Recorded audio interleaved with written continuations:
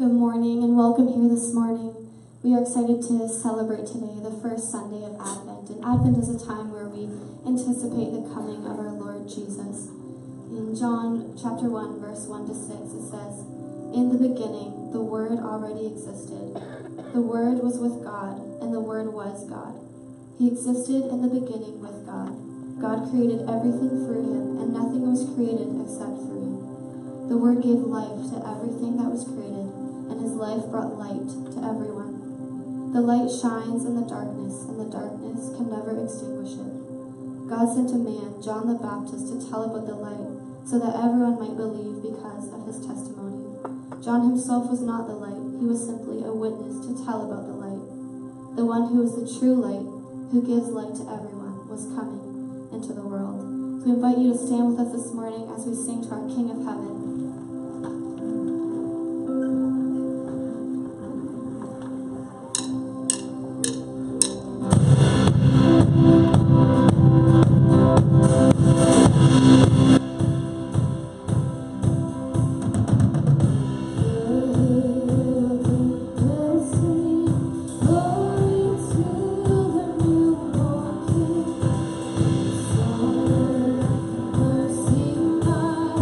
God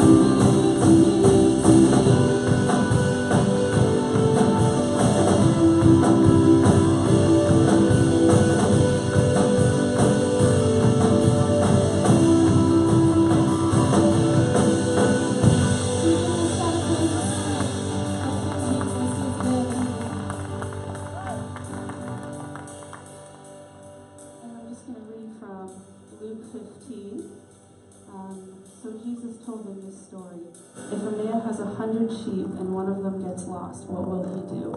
Won't he leave the 99 others in the wilderness and go to search for the one that is lost until he finds it? And when he has found it, he will joyfully carry it home on his shoulders. When he arrives, he will call together his friends and neighbors, saying, "Rejoice with me, because I have found my lost sheep." In the same way, there is more joy in heaven over one lost sinner who repents and returns to God than over 99 others who are righteous and haven't strayed away. And this morning we're singing a new song, really focused on God's love. And I think when most people think of love, they think of all the mushy-gushy things of it. But in this sense, it's just the sacrifice and that God put it all on the line for us. And that was risky, but he did it because none of it was about him. But it was all for us instead. So this is reckless love.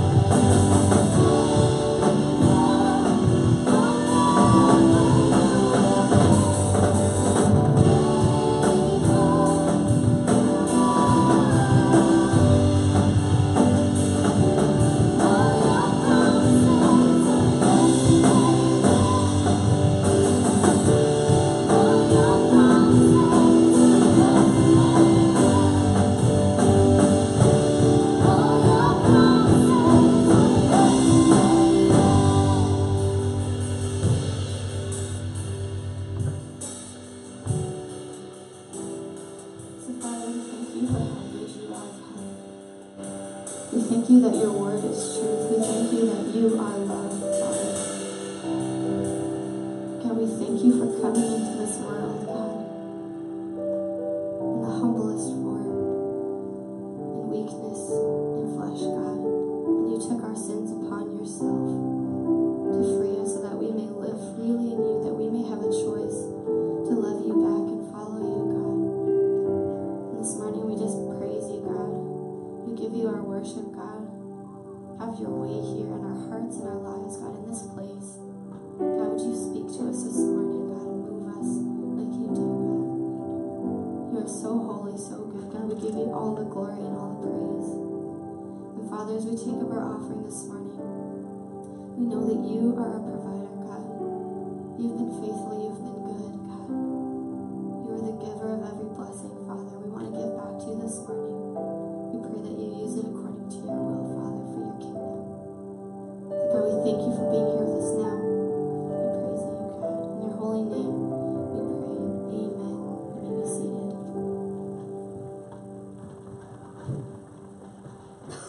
welcome here this morning. My name is Pastor Zach, and I'm excited to be at church this morning. All right, Zach. All right, let's go. All right, announcement time. All right, our first announcement. If you are new with us, or if you are just recently started attending the campus church Bayview, we would love to connect with you. And if you would like to connect with us back, we would love to resource you with whatever you need to get connected here at the campus church Bayview. So, if you would like to get connected with us, please pull out your cell phone right now and text welcome to that number right above my head right there. And if you're not quick enough to text that right now, it's also on the back of your bulletin. And we also have welcome cards that you can fill out. And if you do that, you actually have to be new with us, because here's the catch. There's actually a gift that comes with one of those. And it's a secret what it is. You have to fill one out to figure that out. And we would also love to pray for you. So whether you've been attending here for years and years, all 8 years of our existence, or if you're brand new with us and you have a prayer request, please text pray to that exact same number. We would love for you to join us this Christmas. We're so happy that you're here today, but on Christmas Eve, we are doing two special services actually at our Bayview storefront, which is actually right next door. You've got the Wimpy's, the paint store, the weird molding place where you paint like pots and stuff, and then you've got our Bayview storefront. So Christmas Eve, obviously December 24th at 4 and 6 p.m. we are having our Christmas Eve service on the theme of hope. There's a Soul Sisters event on Friday, December 1st at 7 p.m. and also at our Bayview storefront. If you are a lady, no men allowed, unfortunately, and you are looking to get connected in a women's group where of all ages, all generations, just to connect and to do life together, Soul Sisters is a great spot to do that. I don't know if you noticed, but there's been a booth the last few Sundays in a row out in our lobby. We are filling up our online directory. Now, what an online directory is, it helps us stay connected as a church. So all of your information goes on a database so that we can all stay connected. But here's the catch. You have to be on it in order to be able to gain the information of other people. So it's not just, you're not going to get random emails from like wherever in the world being like, hey, I got your information. No, you actually have to be part of the online directory to gain the information. Just a great way to stay connected. So please see that booth if you haven't already. And as always, you can connect with us. All of our events, info, online directory, all that is at thecampuschurchbayview.ca. We would love for you to check that out. And at this time, we're just going to go into a time we call Soma, and it is a word that means body and connection. So as we dismiss the kids, you're just going to stand up and maybe chat with somebody you don't know this morning. Thank you. Well, this morning we're going to be doing our third installment of 3 installments talking about mountain movers. If you've missed the last 2 weeks, I'm going to kind of give you a snapshot of this. It's just asking 2 questions. Number 1, who is a mountain mover? And number 2 is, what is the prerequisite in order to be a mountain mover? This idea of being a mountain mover comes from Matthew 17, where it says this. Jesus declares to his disciples, he says, truly I tell you this, if you have faith, even as small as a mustard seed, you can say to this mountain, you can move from here to there, and it will move. Nothing will be impossible for you. Do you believe that this morning? Nothing will be impossible for you. You see, the catch that Jesus is doing here, the explanation that Jesus is giving, is really to his disciples who are a little bit confused. They're a little bit frustrated. Because they're out trying to do ministry, trying to do what Jesus had asked them to do, and they'd seen Jesus do some things, and so they're trying to act like Jesus, be like Jesus, and they're trying to do these things, and it's not working for them. They're trying to pray for people, they're trying to do these miraculous signs and wonders as they felt God was leading them, and it wasn't happening. And when they came to Jesus to ask him, why aren't these things happening? Jesus explains it this way. And so what he's saying is that if we're aligned with the Father, if we're aligned with Jesus Christ himself, and we're doing the will of God, wow, things can really move. Mountains, even themselves, can move. And there's a prerequisite, and that's faith. So the answer to number one, who is a mountain mover? It's somebody who sees the impossible realized. I'll say it again. A mountain mover is somebody who sees the impossible realized, and here's the catch, in Jesus' name. So when they align themselves with Jesus Christ and the will of the Father, they are able to see the impossible realized, and the prerequisite is faith. Well, last week I should say 2 weeks ago, we actually looked at this understanding of this mountain. And we said this mountain could be defined in a number of different ways. This mountain of ours could be defined as just a preferred future, a vision of what we'd like to see happen. Maybe it's a better family relationships within the context of our family. Maybe it's a stronger marriage. Maybe it's a repaired broken relationship. Maybe it's health challenges. Maybe it's business endeavors. Maybe it's trying to figure out how to be economically sustainable. Whatever that vision is, whatever that challenge is ahead of us, we started to ask ourselves 2 weeks ago, what does that look like within our lives? And how can we understand that within the context of God's faithfulness to us? And so 2 weeks ago we talked about looking in the past and looking at how God has been faithful throughout the generations and how God has been faithful within our context, even up till today. And when we understand that, then we can look forward. Last week, we began to ask the question, is God big enough? Is He strong enough? If you remember, that Hebrew word that I use is El Shaddai.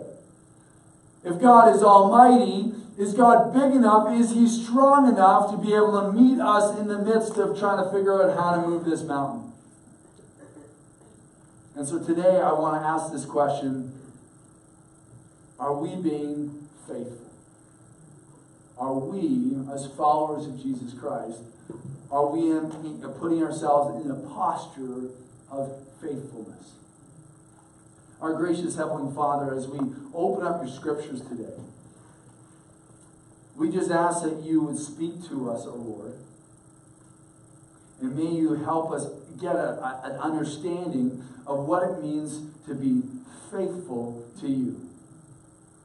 Lord Jesus, there's many things that we dealt with this week on a personal level and as a corporate level. We just ask, oh Holy Spirit, that you would take any distractions away from us. Help our phones to stop buzzing and things that just help them, take them away, oh Lord, and help us focus in on your Holy Spirit and what you have to say to us. Right now, in Jesus Christ's name we pray. Amen.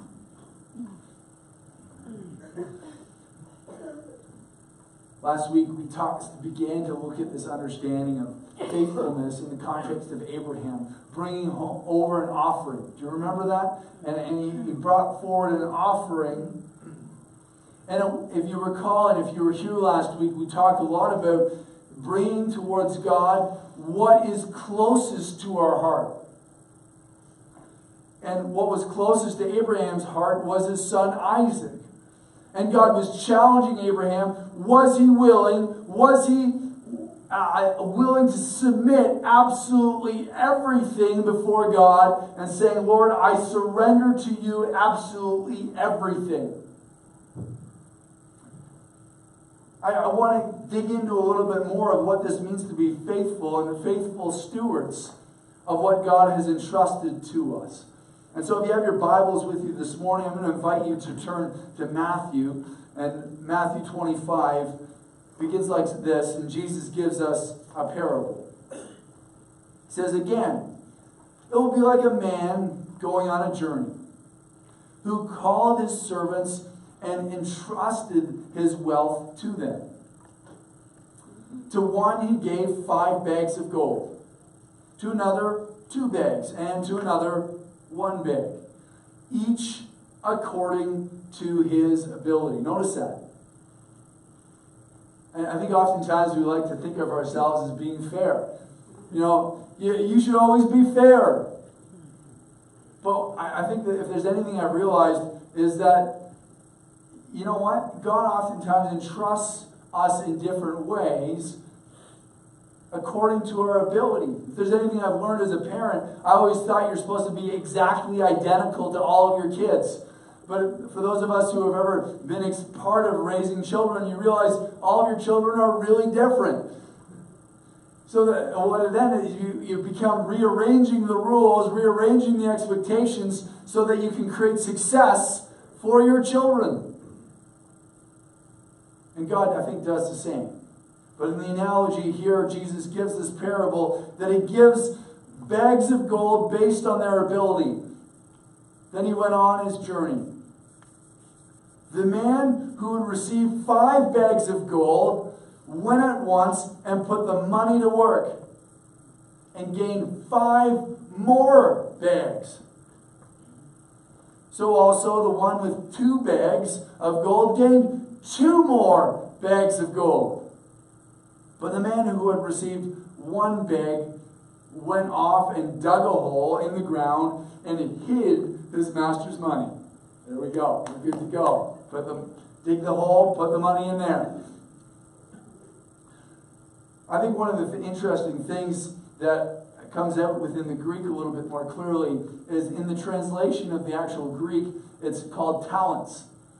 And even though in the Greek talents, it doesn't necessarily relate at all to the English word talent, I think the parallel is comparable in terms of talent. Are we using our gifts and are we using our abilities? Are we using our talents for God?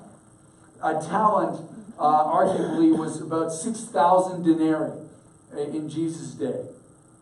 And so 6,000 denarii would be an equivalent roughly to about $30,000 to $40,000 Canadian in terms of buying power today.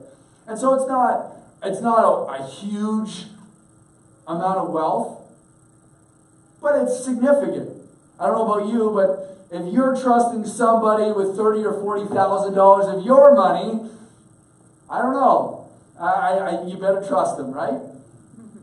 So now if you times that by 5, that's a good sum of money.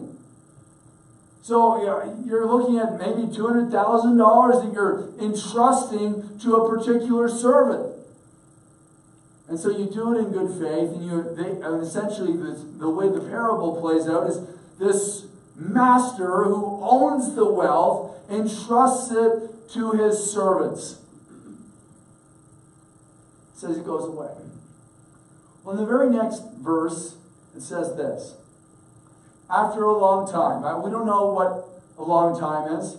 Maybe it's a short time, maybe it's a long time. Well, we know it's a long time. Maybe it's a month, maybe it's a couple of years. We don't know. But after a period of time has passed, the master, the owner of this wealth, returns and to his servants to settle his accounts with them. The man who had received the 5 bags of gold brought the other 5 with him. So he's bringing back 10 bags of gold. He's doubled the money. He says, Master, he said, you entrusted me with 5 bags of gold. See, I have gained you 5 more.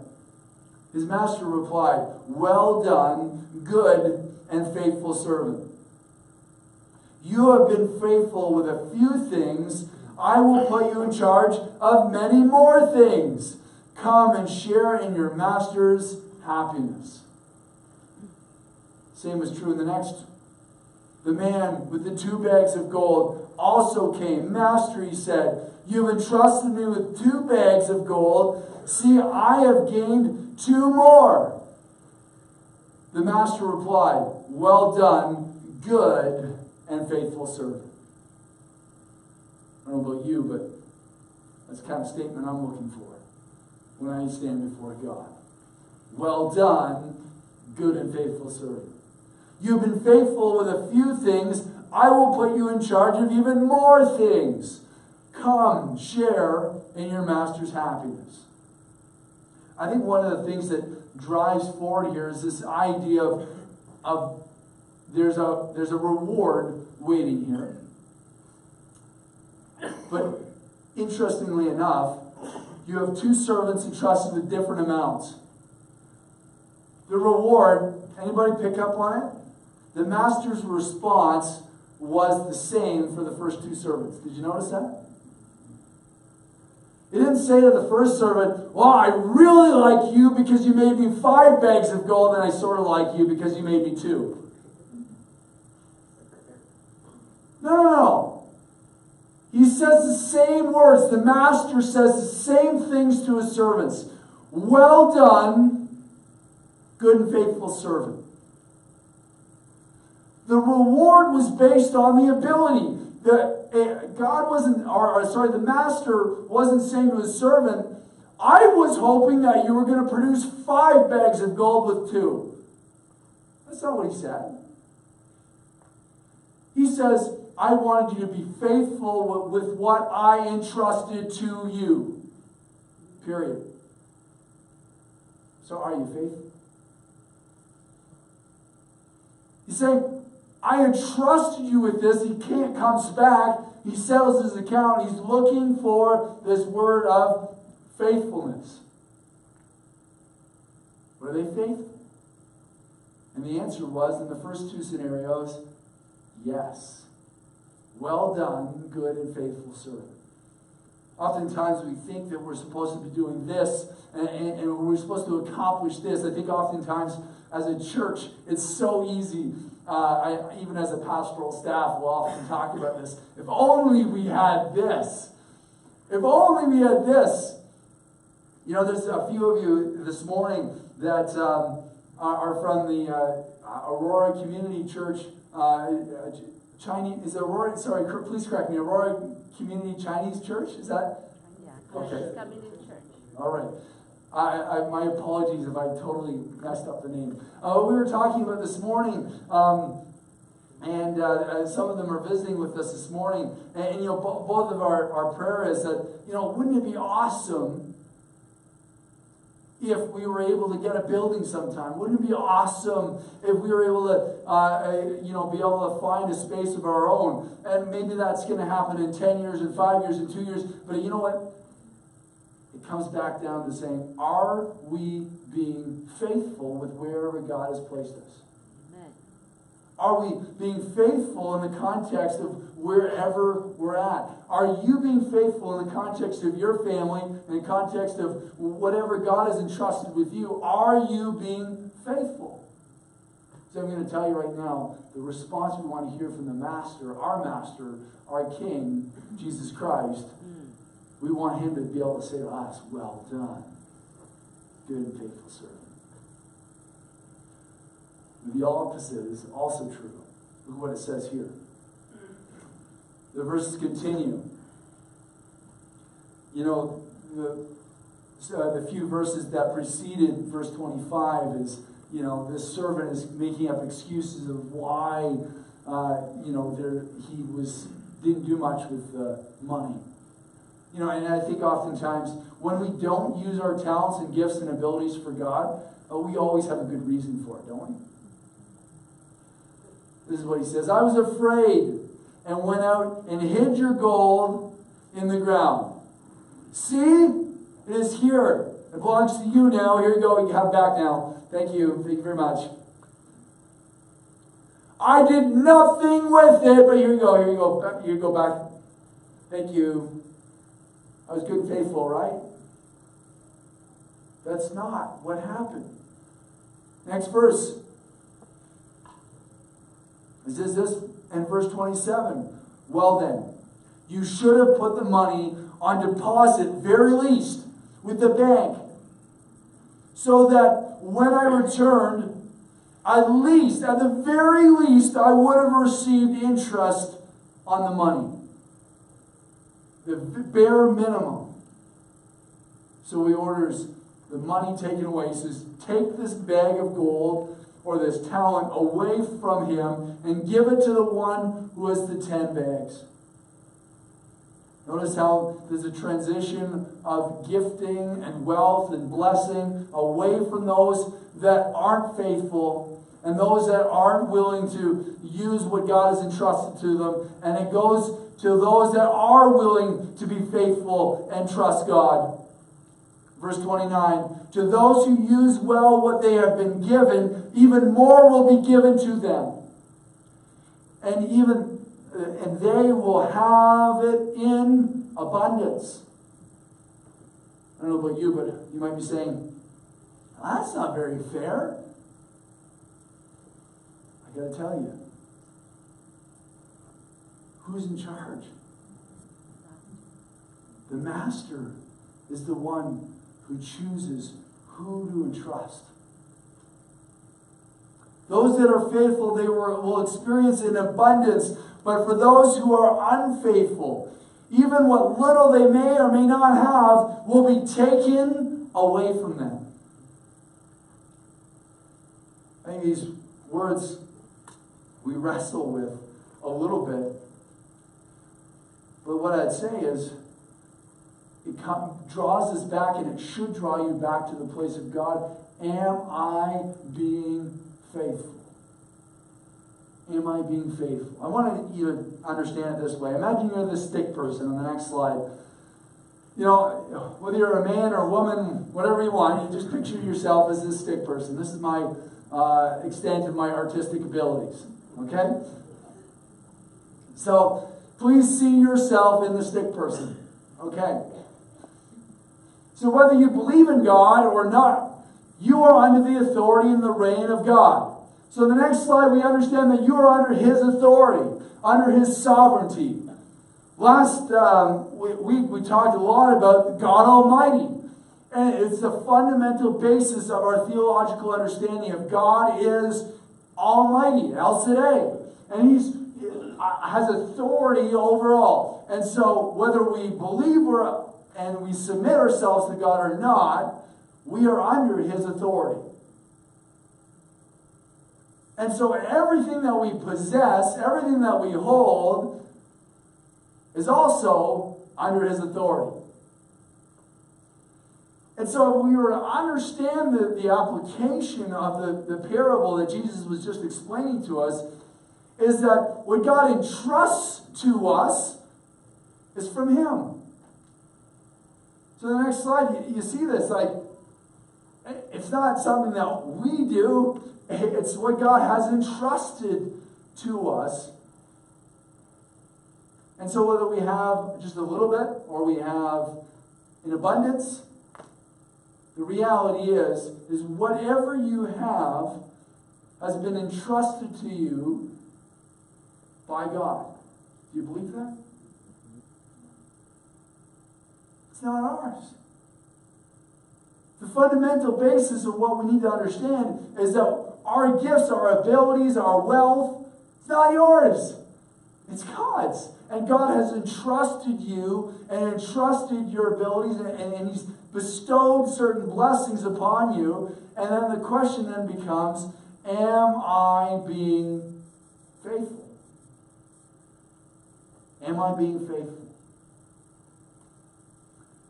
I love this story, and this is not a parable. What we just looked at was a parable, but this is a story that shows up in both the Gospel of Mark and the Gospel of Luke. And it goes like this. Jesus sat down opposite place where the offering were being put, and he was and watched the crowd putting their money into the temple treasury. So, catch this for a second. Just so we understand this and we're visualizing this correctly. Jesus is in some kind of synagogue or maybe in the Temple Mount, and there's this offering space. Earlier we did an offering and we invited people to participate. There's this offering at the front of the church. This is the best way I can describe it. And Jesus sits there like this. And watches everybody kind of line up and put their offering in. Okay. Think about that for a second. Jesus is watching. What? Jesus is watching. Gets better. Jesus is not just watching who puts money in the offering, he's watching the amount too. This is really scary. Many rich people threw in large amounts. Whew, we're good to go. Everybody who is wealthy, we can breathe a little sigh of relief. But the next thing is but a poor widow came and put in 2 very small copper coins. They're only worth a few cents. Why is she doing that? That's kind of weird.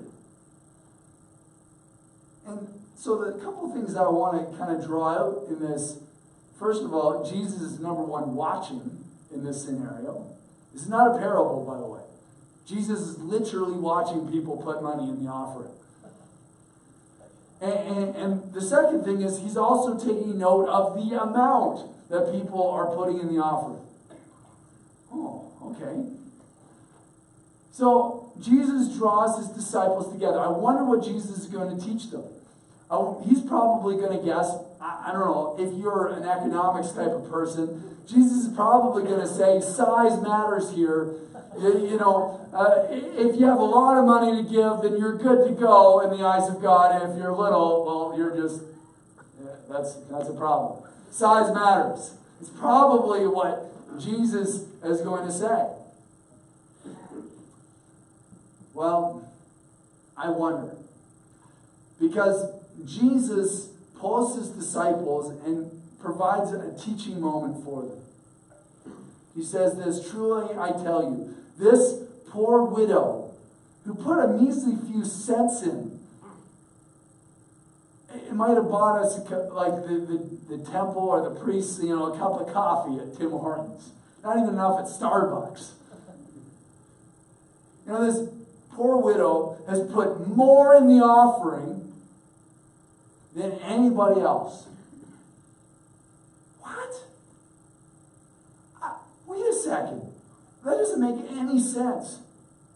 She put more in the offering than anyone else. This is what Jesus is trying to get them to understand. See, the others, they gave out of their wealth. They gave out of their excess. But she gave out of her poverty and put in everything. All that she had to live on. That was all that she had. You see, one of the things that I think oftentimes we get confused on is that we think that the church is calling people to equal shares. I've been even guilty of this, by the way, as your pastor. I've even said, hey, we're running a deficit. If everybody in the church was to give X, if everybody gave $100, we'd be good. And so everybody in the church would think, oh, okay, some people in the church say, okay, I can give $100. But there's some people who say, oh, if I give $100, it means my family would go hungry this week. I don't know how to do that. And so what I think the scriptures clearly start to articulate is in God's economy, we're not called to equal shares, we're called to equal sacrifice. We're called to equal sacrifice. I'll say it again. We are not called to equal shares, we are called to equal sacrifice. Remember the parable? Not all the servants were entrusted equally, were they? But they were called to equally share the burden of being faithful. Faithfulness. Are you being faithful? I think one of the things as a church I often ask myself is the question, are we being faithful? Are we being, as a church, faithful to what God has called us to? I think there's some kind of legal or legalese pieces of being faithful. As a church, we have obligations to the CRA, the Canadian Revenue Agency. We have obligations to make sure that our accounting and our books are organized in a correct way. But that's simple. The real challenge, and the thing that really kind of grips me and keeps me up at night, is recognizing that we're handling as a church, God's money. You know, when we receive an offering and we receive that and it goes into a bank account, it's not the church, it's not your money if you call this church your home. It's not your money. It's not the board's money. It's not, even as soon as you put in the offering plate, it's not your money anymore. It's not my money. It's your lead pastor. I mean, it's not my money. It's God's money. Oh, man. So now if we're spending money and it's God's money as a church, we have to have a healthy fear, recognizing that when we're spending something on behalf of God, we better know that not only is Jesus watching us collect the money, He's sure watching it. Like, is someone reached into your pocket? So you see someone taking stuff out of your bank account? Let me ask you, are you going to take notice? If I just came over to you and say, hey, welcome here, and I started pulling money out of your wallet, how would you feel about that? And then before you know, I'm spending money. You're going to take notice. I'm telling you right now, there's a fear of God that comes with spending His money. And I'm telling you, it's a healthy thing. That's a good posture to have. I love the way Proverbs says this in Proverbs 1:7.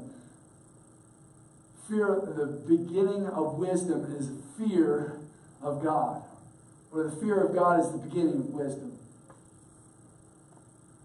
We need to always have a sense of the way we spend our money within the context of our church, a real healthy fear.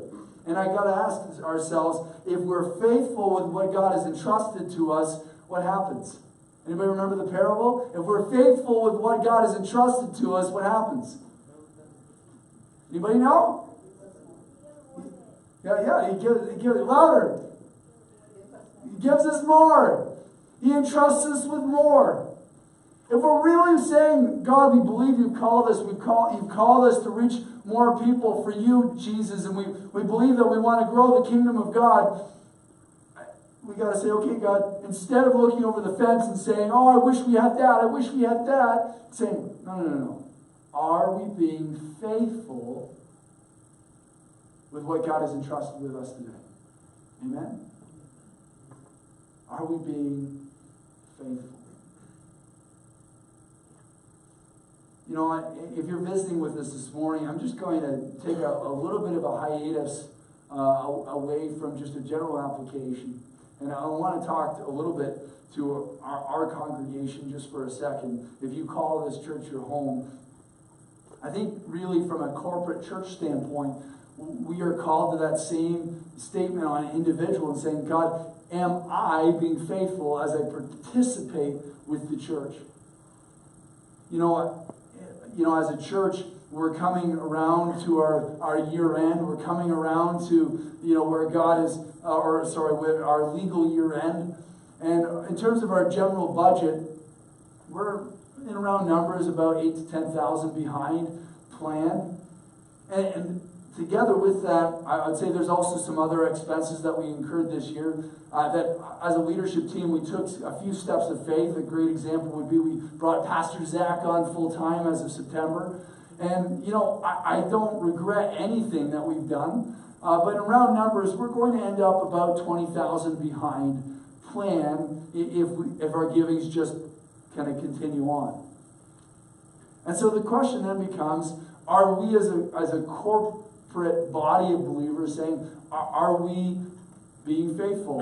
Somebody approached our leadership team, and we shared this on our vision night when we were talking about our finances just a few weeks ago, is that there's a donor that's come to us and said, and that's a part of our congregation, says, if somebody wants to give anything towards kind of covering that shortfall, I'm going to match every dollar. And so if if you feel led in the next month where you'd like to give a gift and saying, God, I want to give this gift and I want to mark it to cover our shortfall above and beyond your general offering. Now, just mark it that way, and a donor is going to donate above and beyond that and match dollar for dollar. And I hesitated sharing this in my message today, actually, because I don't want you to feel like I'm trying to give you some weird gimmicks and kind of apply some weird gimmicky things within my message. But what I want you to hear is that I think there's people within our context that are asking the question, how can I be faithful? And it's not just finances either, right? It applies to our gifts and abilities. It applies to our finances. But I think all of us, whether you're in this church or outside of this church, I think that there's this context in which we talk about this umbrella and say, God, am I being faithful underneath this umbrella and trusting you as the authority of my life? If you go to the next slide, in Malachi, it gives us this weird challenge as individuals.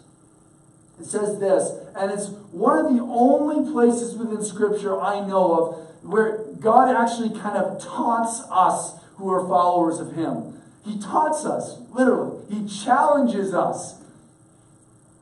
Bring the whole tithe into the storehouse, that there may be food in my house, in my temple, the Lord declares.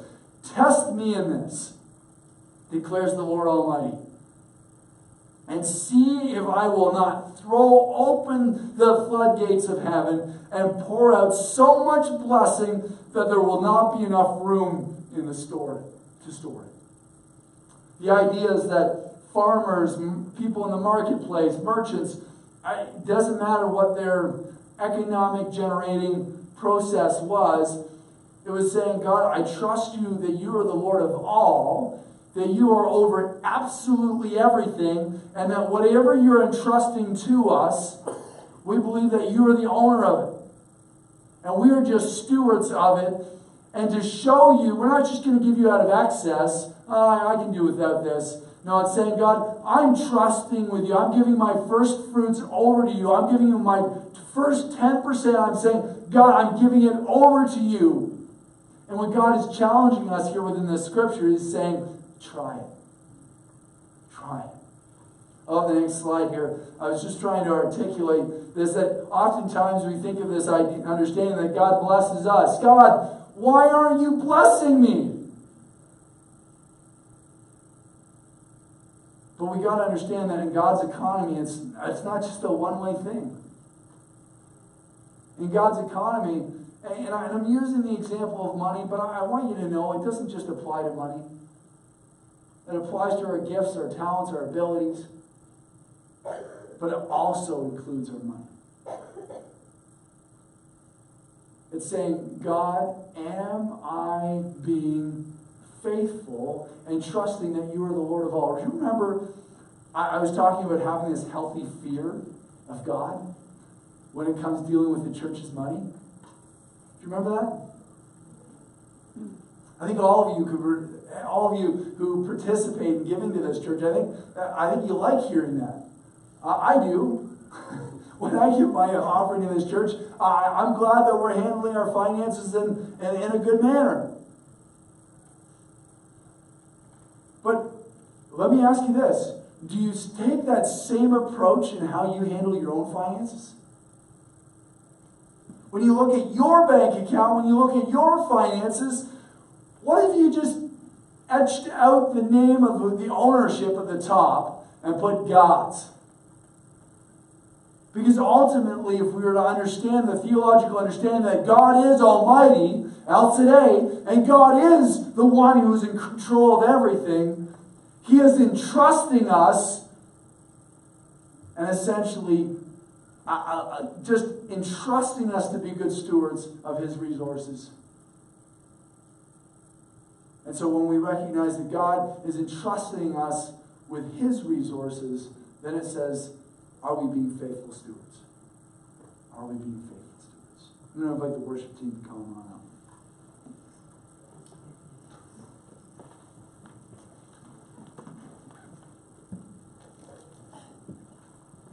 The last 3 weeks I've been opening up with asking this question, mountain movers. Who is a mountain mover? What does it require, or what is required to be a mountain mover? And I just want to sum it up this way, to say that if you have mountains in your life, and we all have mountains in our life, but sometimes they seem overwhelming and sometimes they seem small. I think we have to look back and say, God, are you faithful? Okay, yes, great. We talked about that 2 weeks ago. Are you big enough? Are you strong enough? Okay, great. We talked about that last week. And finally today, I'm asking the question, are you being faithful? Are you being faithful to say, God, I really need you to move this mountain. This mountain is so big in my life, I don't know how to handle it. Are you being faithful? God calls his servants, God calls his people to a place of faithfulness. And saying, God, I truly surrender all to you. I trust you as the Lord of my life. I'm going to invite you into that place this morning as we continue to worship. I just ask them the question, God, am I faithful to you? Lord Jesus, we just thank you so much for how you are totally faithful to us. And we began this whole message series understanding and remembering the truth of your scriptures and remembering that you are faithful throughout the generations and that you've been faithful to us all the way throughout our lives. And that faithfulness can lead us to the promise that understanding that you are the same yesterday, today, and forever. Hebrews 13 tells us this and declares this, Lord, and we declare this as a congregation, that you are the same yesterday, today, and forever. And because of that, we ask that we would experience your faithfulness in our life, and thus we also say, Lord, you are worthy of our praise, and you are worthy of our faithfulness to you. May we surrender all to you, as you are the Lord of our life, the Lord of everything that belongs to us, because truly, you are the owner. And we trust you, Jesus. In Jesus Christ's name we pray. Amen.